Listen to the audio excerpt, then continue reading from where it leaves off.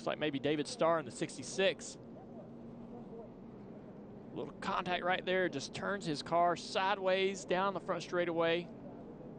Just, wow, right, really close there for Mills in the 5. Very lucky to miss. We talk a lot. Look at the rear tires off the ground. Well, I was going to say, we talk a lot about the racetrack and keep it up and how great it looks. Remember, 10 years since a NASCAR race has been here, but softball all the way around this place, even on the front stretch, definitely helps this impact. Not much I can say on that one. It's on me. As long as you're all right, bud.